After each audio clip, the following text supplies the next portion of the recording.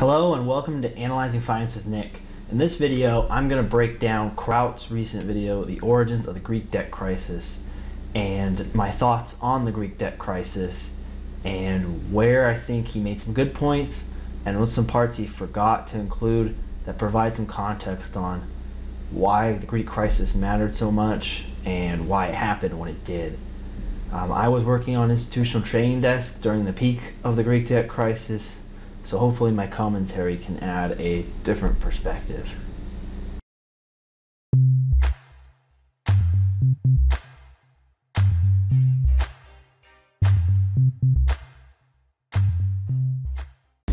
Where I'm going to start off is the context of the Ottoman occupation, was where Kraut's video started, and basically said they were kind of capricious leaders who sometimes cracked down aggressively on the Greeks because of ethnic rivalries and religious differences, while other times they were very tolerant and very lax about enforcing the rule of law in the territory, and thus you had a lot of unchecked crime and other types of issues. What happens when you have a state that neglects some of its responsibilities.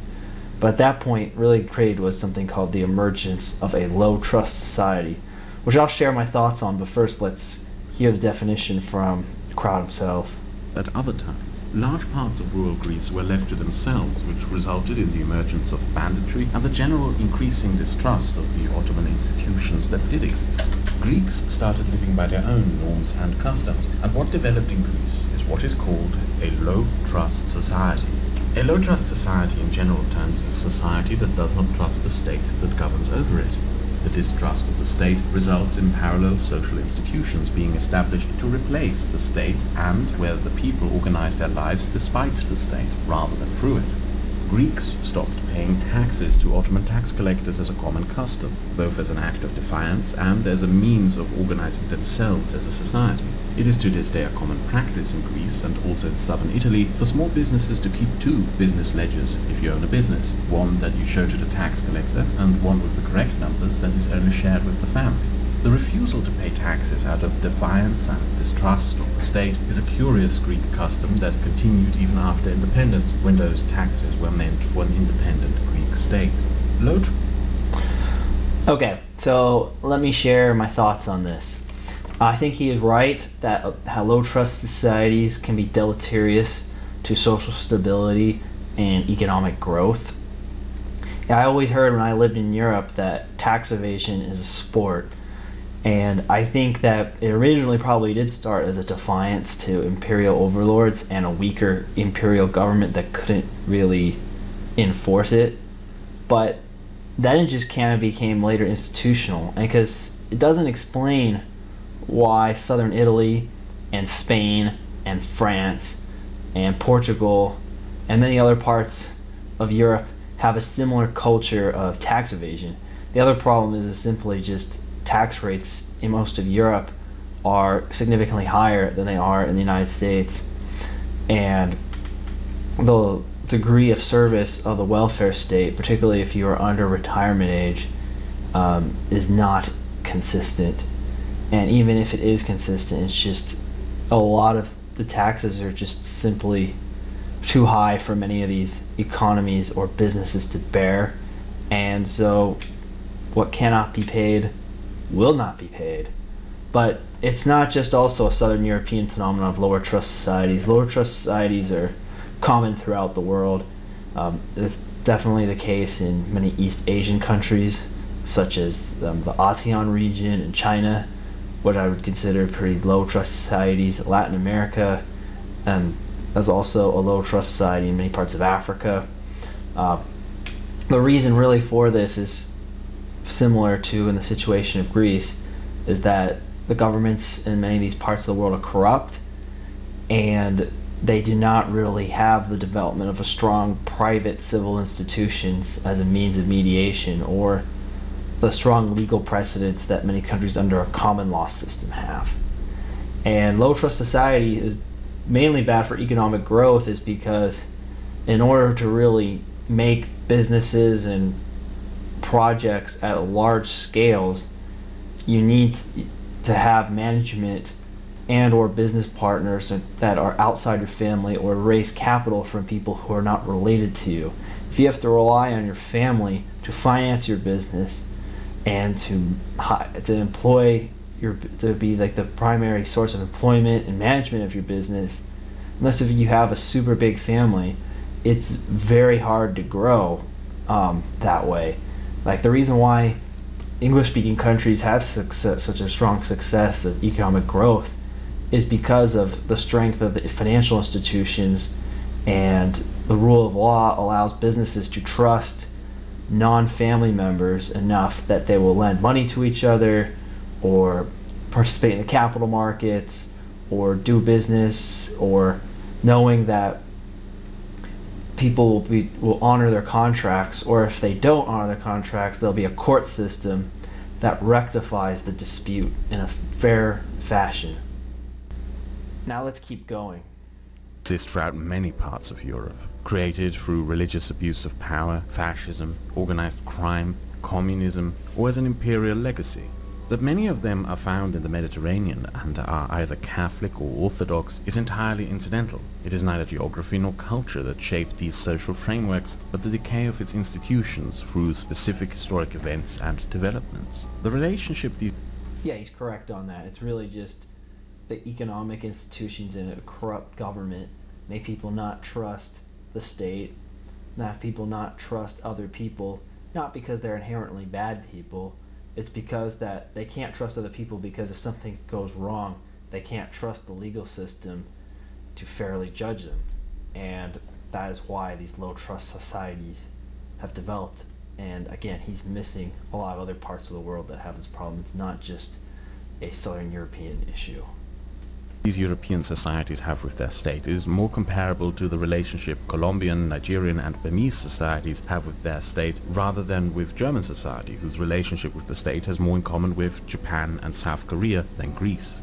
Low-trust societies, however, do not only distrust the state. To a degree, every society distrusts the state. What makes a low-trust society unique is that the people tend to distrust each other. With the absence of the authority within a state as an arbiter and enforcer of law and order, low-trust societies rely on their own norms to keep order. And these norms and customs are often built upon family groups and small kinship structures, competing with each other. Norms can be bent or even breached. The only extent to which you can trust people outside of your immediate kin group is measured by how much they are indebted to you. Add in bandits or organized crime, and you end up with a society in which nobody trusts anyone except their immediate family circles. Interestingly, a way that... Yeah, I mean, that kind of is the key here. Low trust society is not just a distrust of government, because there are plenty of countries, such as the United States of America, where generally most people distrust the government, but they trust other people enough because the institutions will give a recourse if somebody is going to act in a not so honorable way. And then you do see, and that's what also makes the United States really particularly a unique country, I think, is because it is one that generally distrusts the state and uses the citizens' liberty to put pressure on the government to not abuse power, but at the same time has enough trust within the individual community, and particularly within the business community, to have a prosperous economy. And I think in certain countries such as Germany and Japan, where they have relatively high trust in themselves and high trust in the government, it's stifling oftentimes to innovation and civil liberties. And then you have on the other side, like countries like Greece, where they neither trust the institutions of themselves nor the government. And I think part of the reason why the U.S. was able to develop that as well as they has is because the United States has a lot of history of non-government institutions and civil society avenues that are outside of the state that allow people to express their grievances. What those are specifically is a whole nother topic, but I think that the uniqueness of the United States developing a whole set of private civil society to help people get along and also just develop a sense of community outside of patriotism and ties to the state is, I think, part of what makes the United States a very unique and dynamic economy. This can be observed is through architecture. Throughout rural Greece, you will find an architecture style of home building that is inward-centered and socially defensive. Inner courtyards and walls that are meant to hide any potential wealth and business from the praying eyes of neighbors, while deliberately keeping the outside facade as modest as possible. You will find... Yeah, this is fascinating. I noticed this when I traveled in southern France and in Latin America. You would see like this very plain wall outside, or a very like nondescript like city block type facade, but if you go behind the gate, it's a very elaborate and nice complex, whether it's a house or a hotel or a variety of other things. And I used to wonder why. I mean, maybe that this was the case. I think it partially had to do with safety. You didn't want criminals to target like the property to know they have assets, but I also think, I guess, like, there's an element of tax evasion and social defensiveness that comes with it, and Kraut explains that very well. Home architecture like this in many low-trust societies, in southern Italy, in Greece, in Nigeria, or in Colombia. The result of this social structure in which nobody trusts their neighbor and everyone sees everyone as a competitor or potential rival is the development of a deeply entrenched clientelism in political matters and business. Business and political decision-making is increasingly conducted on a favor-based system. You get someone's support or loyalty only in exchange for informal handshake or through under-the-table backroom deal agreements. The Greek nation-state that was born in the early 1800s had a weak state, a society that distrusted the state, and a society in which nobody trusted anyone unless they were related or owed them something. One of the major causes of many of Greece's problems is not that you can't trust Greeks. It's that Greeks don't trust the Greek state, and that Greeks don't trust Greeks. Greek independence is regarded by many historians to have been the first humanitarian intervention. The Greeks themselves would have never won independence without Russian, French, or British support, who then placed the... That is true, and even after Greece became independent, they relied on particularly British financial support and loans from the UK and France to stay financially solvent. And Greece did default in the 19th century in the early 20th century due to debt issues. However, back then, their default rates weren't any higher than, say, Italy's or Portugal or Spain's.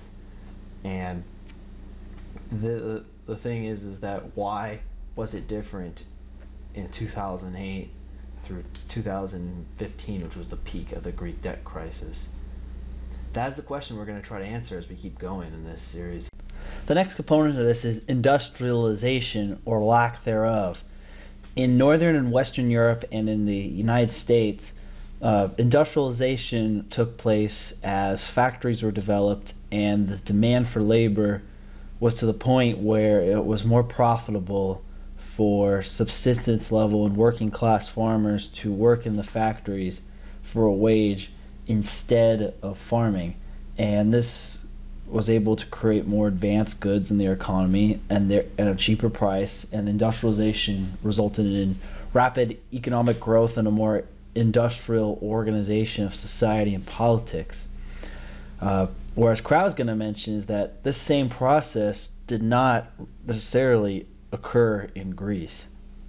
Greece and large parts of the Balkans. Instead, urbanization occurred through the transfer of village populations into urban regions without industrial or political development, but as centers of public administration and commerce. Industry sectors did not really emerge until the 1930s. This resulted in rural customs and norms, as well as rural communities being preserved within a city. According to the Greek sociologist Apostolos Papakostas, what happened is that Greek cities transformed into becoming cities of peasants, and that the city Greek became a sort of urban peasant.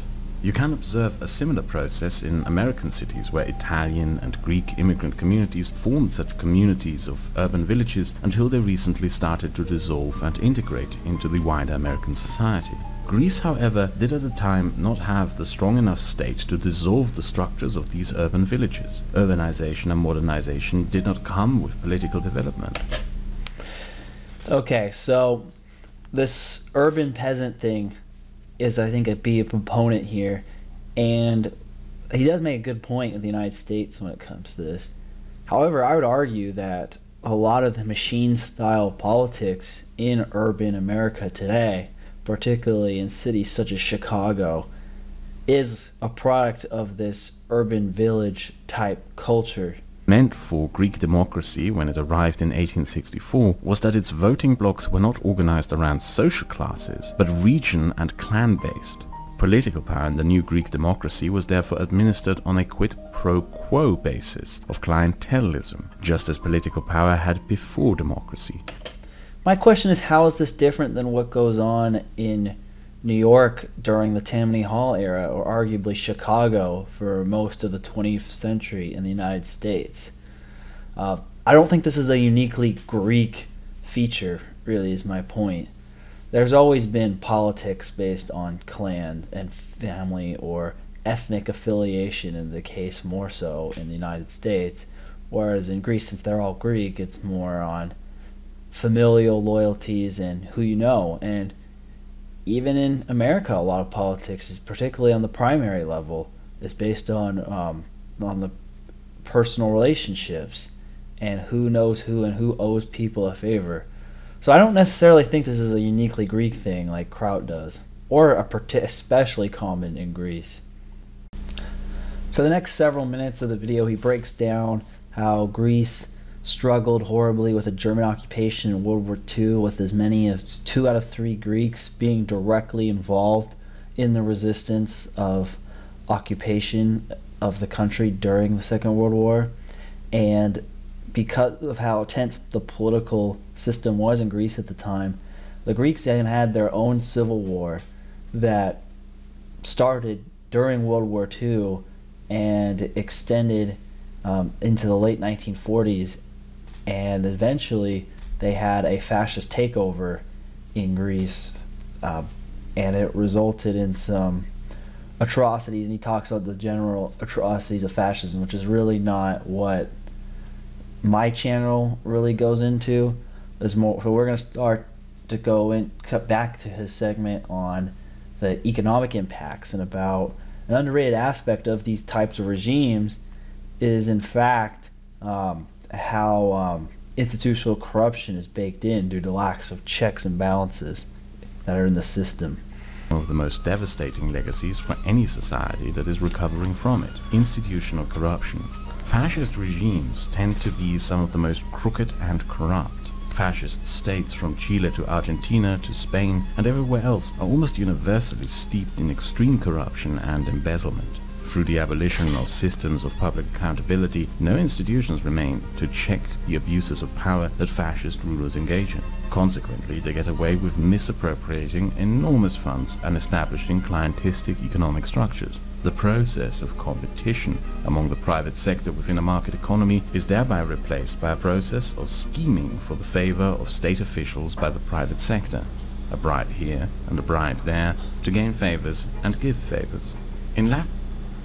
Yeah, I mean, that is a point that I've never really thought of. I'd like to see the data about how authoritarian fascist regimes' corruption levels and the economic loss due to graft compares to democratic societies and other authoritarian left-wing societies.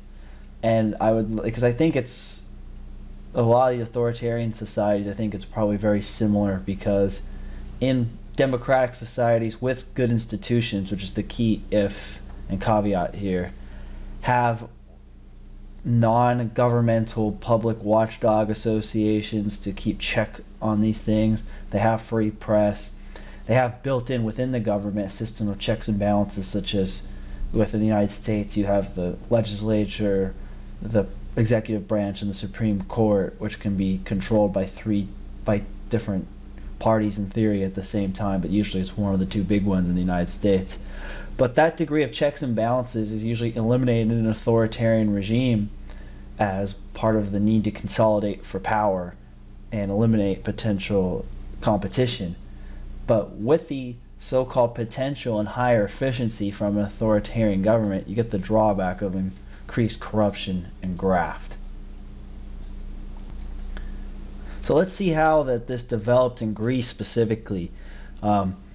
There's a combination really of Greece of institutional corruption on both the right and the left, which kind of brought the worst cases of both to public finance. On the right, it seems like they helped develop the culture of tax non-compliance.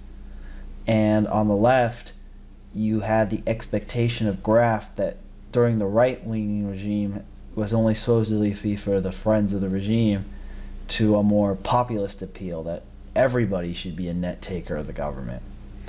But let's see what Kraut has to say about that. Engaged in quid pro quo deals with the rulers and the dishing out of favors in exchange for deregulation and tax exemption. The result was that the by now common custom of refusing to pay taxes was strengthened, not just among smaller business owners, but made part and parcel of large business culture in Greece. The enormous shipbuilding and commercial shipping industries of Greece remained largely untaxed from the 1950s right up to the financial crash. That amazes me, because Greek shipping is huge. Like, there are several major Greek shipping firms that are big enough to be listed on U.S. exchanges on the stock market. So, how they went so long without paying taxes, if true? It shows you just how endemic the sport of tax evasion was in Greece pre-crisis of 2008.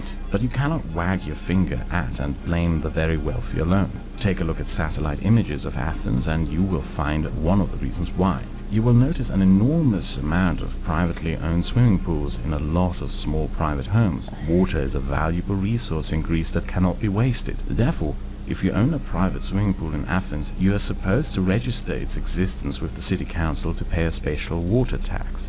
Now, with this image of hundreds of private pools you are seeing in mind, you should know that until 2008 there officially were only 3 private swimming pools registered in Athens. Yeah, this is again most endemic about the Greeks' view on tax compliance, and yeah, that's amazing that people were just that confident to not even register their pool tax. I mean, I guess like that'd be the equivalent in America of just nobody paying their car registration. It's fascinating to me, but yeah, that kind of shows you it wasn't just a thing of the upper classes. It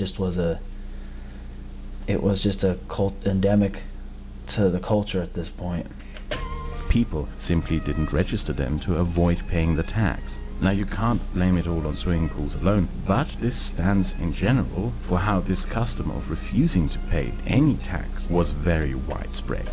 I think the pool stat is probably the most fascinating thing in this entire video, in terms of just single facts that I've learned.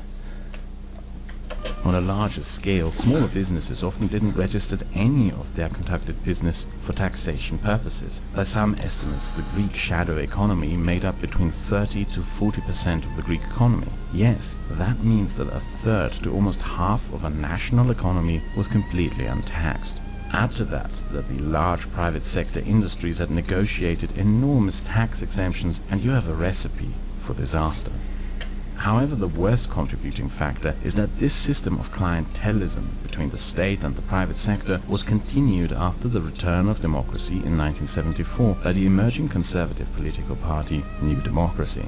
Conservative Greek political power was built on a preservation and continuation of a status quo that was beneficial for private business interests, but fiscally extremely irresponsible. Yeah, when the left finally took power in Greece, the situation of institutional corruption really didn't change. All they really did is democratize it and revolve it around the public sector. C was the Pan-Hellenic Socialist Movement, or PASOK. Rather than changing the status quo, its first 10 years in government were spent building another clientistic system, however revolving around the public sector. PASOK had a chance to reform the Greek state and get rid of the corruption that had festered deep into the state apparatus, but instead the Greek socialists sort of seized the means of corruption. Rather than dismantling the corrupt structures, they made them available to everyone. The main target of this were the national bank and the teaching sector, where appointments were increasingly no longer made on the basis of merit, but on the basis of clientelism. Vital national institutions, such as the National Bank, which are essential for the functioning of any modern state, were undermined and used increasingly as political instruments. This sounds like if Tammany Hall ran an entire country. That's what this seems to be the analogy of it. And it's that the business owners get a break from the government, the left and the individuals get jobs that they are underqualified for. Sometimes, as you'll mention later, ghost jobs that never even existed, and pensions from the government, and everybody gets something from the government, and it's all paid for through borrowing, aka other people's money, which is eventually future taxes, but we'll get to that. Instruments of power. When the Conservatives were re-elected, they did not try to abolish the system of political appointments, but instead kept the system and merely tried to outnumber the appointees loyal to the previous government with additional appointees loyal to themselves. The effect this had was not only that less qualified people ended up in state positions that required very high qualifications, but that these state institutions were increasingly ineffective in challenging power abuses and providing checks and balances. Yeah, that's why, like, I saw stories in, like, Portugal and Spain and Greece where the valedictorians of some of the top high schools in those countries, they don't really want to work on Wall Street or be doctors or work at big tech. No, the career ambitions of many of them are government bureaucrats.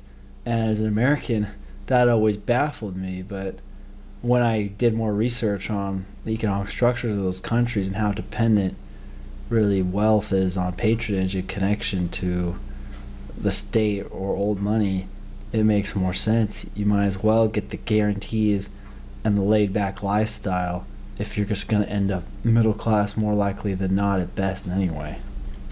Balances, or, well, to even just do for what they were created in the first place, their job.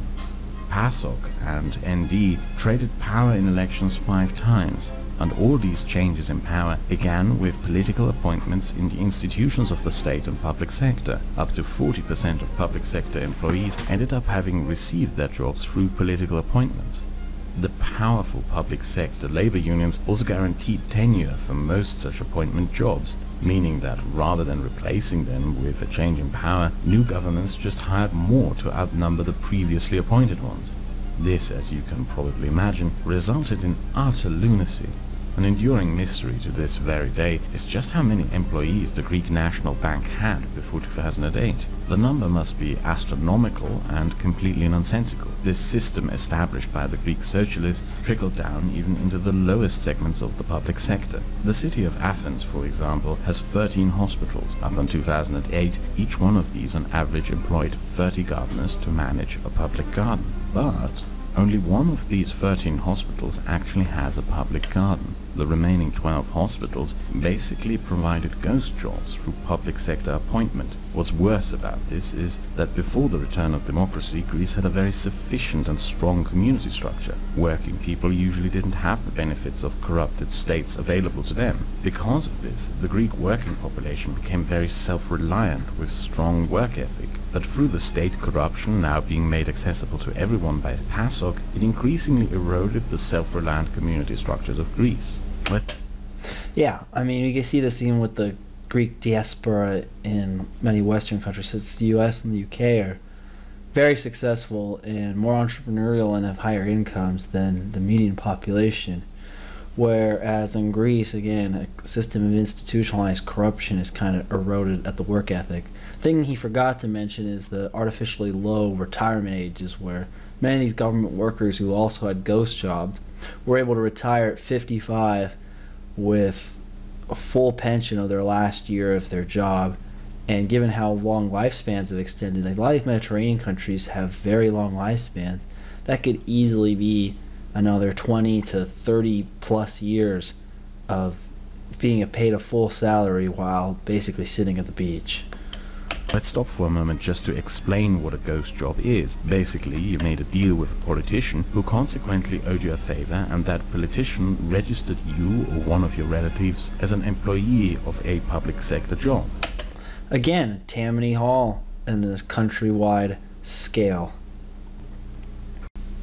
Overall, the excess employment by the government and both sides willing to offer their coalitions patronage without having anybody pay the cost of it is what ended up with disaster. And what really seems to amaze me here is how basically, without saying so directly, both major parties in Greece did the ostrich move and put their head under the sand while their finances sunk underwater. In fact, during the time when they were trying to raise debt to finance this, they even recruited Goldman Sachs to help them arrange their books to make them less dire than they actually were at the time. To collect taxes, the clientistic business structure interwoven with the state, the overly bloated public sector, and the enormous costs to the state combined to shape a recipe for a perfect and unavoidable disaster. A disaster that everyone in the Greek political establishment could see coming. But instead of instituting reforms to mitigate the damage, Greek governments decided to cover up the state of their finances until a foreign crisis blew the lid off. It is almost eerie how both the political right and left knew that an unavoidable disaster was coming, but neither did anything to stop it. Neither tried to call out the other for it, but they also didn't have some sort of secret agreement to pretend it wasn't happening. They, curiously, both just seemed to have silently agreed to lie to themselves, each other, and the wider country. In many ways, both parties on the Greek political spectrum agreed to ride a debt gravy train into the abyss. The amount of money the rest of Europe spent after 2008 to bail out the indebted Greek state lies at €250 billion. Yeah, so you go straight into the bailouts here. But again, this video has been great in explaining a lot of the historical context on what was the tinder that set the fire, but doesn't really explain how Greece was able to rack up that debt. Like, if they were a country that is fiscally responsible and had a culture of that going back for decades, wouldn't the rest of Europe and or banks in Europe and investors just reject taking on Greek debt? No, they didn't. And in the rest of this video, I am going to talk about the main part where Kraut is missing in this video, which is the financial backing of how Greece was able to get in this debt as much as they did, why it mattered so much to the rest of the world, and what was really the true economic damage and aftermath for Greece when this was all said and done. So Kraut did a good job explaining the historical context to why Greece developed a culture of fiscal profligacy and a low trust society. And those are important parts of the story. However, it doesn't explain why Greece was able to rack up such a crazy high amount of debt in the first place. Like, at its peak, Greek debt was over 160% of debt to GDP. And Greece's GDP was artificially inflated by excess government spending. And we'll get to what degree that was the case later in this video. I know this is going long, but it's a very complicated scenario. And so I have to kind of go through step by step to explain this in a way that I feel is sufficient. So, well, the first thing, though, that really helped Greece raise all that debt in normally a capital market that would not trust Greece or make them pay a higher interest rate and therefore limit the amount of money they could effectively raise, was its inclusion in the Eurozone. In 2002, Greece was added to the Eurozone. The euro became an official currency for what was then the Eurozone in 1999. And Greece was added more for political reasons than economic reasons, because Greece did not have the type of diversified economy nor the fiscal track record of keeping deficits low to be part of the Eurozone on its own merit. But the European Union and the Euro were not created just for economic reasons, but they were also created for the political reason that if we integrate the economies enough to the point that they're using the same currency, they're less likely to go to war with each other. And they didn't the continent didn't want a repeat of the first two world wars. So therefore Greece was added, and what it did is it heavily suppressed Greek interest rates. Before the euro became a currency and it was known that Greece was going to be included, interest rates in Greece were 8%. Even then, when they officially were admitted into the Eurozone in 2002, they were over 5%. However, like during the peak of Greek lending, during the Greek debt crisis in 2005 and 2006, they got below 3% in a world where inflation was 3%. The Brazilian 10-year yield was yielding double digits, and many other emerging market countries had double-digit 10-year yields. And even the U.S. 10-year yield was above 5. Yet you had the 10-year yield in Greece at under 3%. This was solely due to the fact that it was in the same currency market and union as very fiscally disciplined countries such as Germany, the Netherlands, and Finland, but primarily Germany. And so they'll say, oh, if something really bad happened, Germany would have to bail them out, because if they don't, then the whole Eurozone will go down, and Germany needs the euro to propel its own economic growth and its own export markets. As even to this day, exports are over 50% of GDP in Germany. These people were right in the sense that Germany eventually bailed them out, but they were wrong about how much pain economically Germany is willing to put Greece through to do that. And as you see, when the Greek credit crisis really started rolling in 2009 and the credit downgrades came, Greek debt yields exploded from 5% to well over 35% at the peak of the crisis. And the peak of the political part of the crisis, when Syriza was first elected in 2015, they got back over 15% despite trillions of euros in ECB QE going on, which are supposed to suppress rates across the Eurozone. In fact, that's why Greek yields are as low as they are today, is mainly because the ECB has backstopped all of the profligate countries, so people don't really concern themselves with it. It's actually kind of crazy. Until recently, there was one point in 2021 where Greek 10-year yields were at the same level as treasuries. So that's how they were able to raise the money, because they got artificially low interest rates from being strapped onto the Eurozone and therefore getting their credit rating boosted artificially. The Greek economy is never that efficient. A lot of people say, oh, the Greek economy was great back then, wasn't it? And that's how they're able to raise their money. No. I mean, this is Greek unemployment. Even during the boom years, like 2000 to 2008, Greek unemployment was above 10% really until 2005, and it never got below 5%. It got a lot worse during the crisis, where you saw Greek unemployment over 25% for over a year.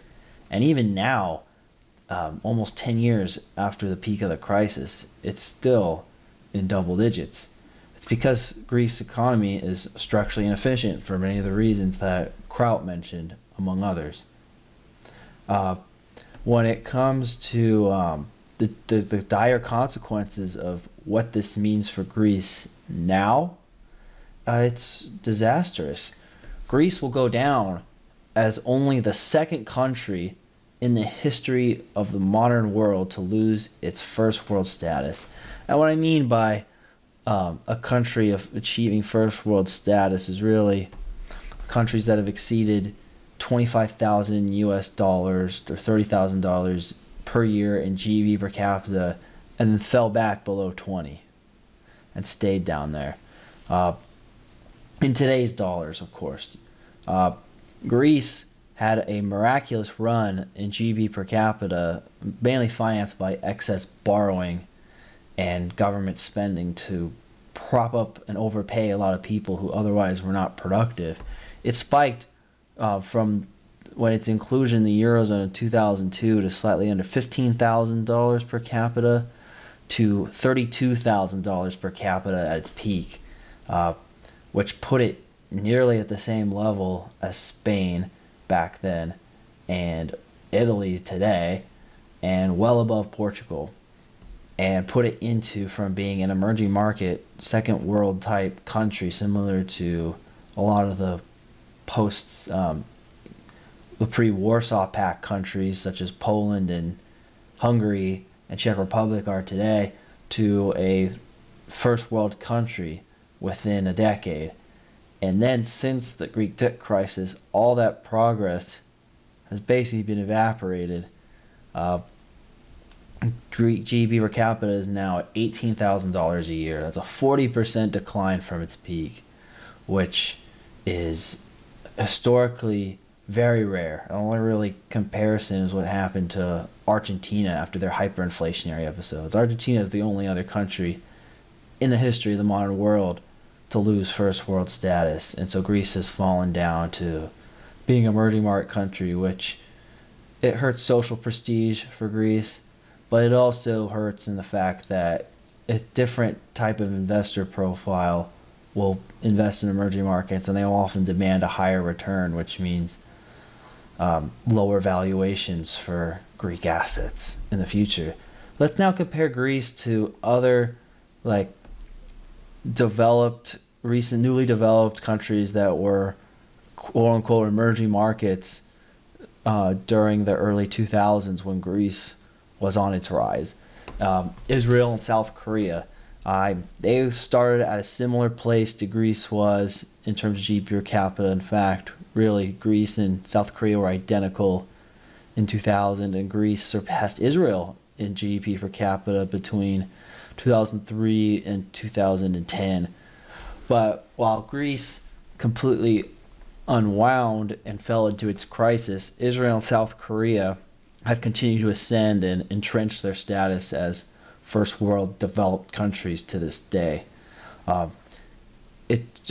It shows you that, again, with the strength of the performance of the Greek diaspora overseas, it's not about anything fundamentally wrong with the Greek people, but it's the institutions that Kraut mentioned that were developed in a way to make Greece economically inefficient and socially unable to produce the type of economy that would produce genuine first world living standards. So that concludes my thoughts on Kraut's video and my analysis on the debt crisis. He's done a great job with the historical perspective and how the cultural biases and the mismanagement of the state led to the fiscal prophecy and unsustainability of Greece's economy. Whereas I've added to really was the part of how Greece was able to raise the capital in the first place and trigger the crisis. The reason why they triggered the crisis, if I didn't make clear, is they raised way more debt beyond the realistically possible their economy to pay. And once that was exposed in 2008, Greece basically had to pay back that debt through austerity and reduced living standards to become more competitive. So all of their gains really in supposedly living standards and GDP per capita in the 2000s that were created by debt were shortly wiped away and sent Greece back to emerging market status. I'd like to know your feedback. Please write your comments in the channel if you have any questions, or you can email us at askafundmanager@gmail.com. Please also like and subscribe. We really would like to continue this discussion of what your guys' thoughts are on the Greek debt crisis, and if there's any other videos you think I should do reactions to. Good luck out there on the markets, and thanks for watching this.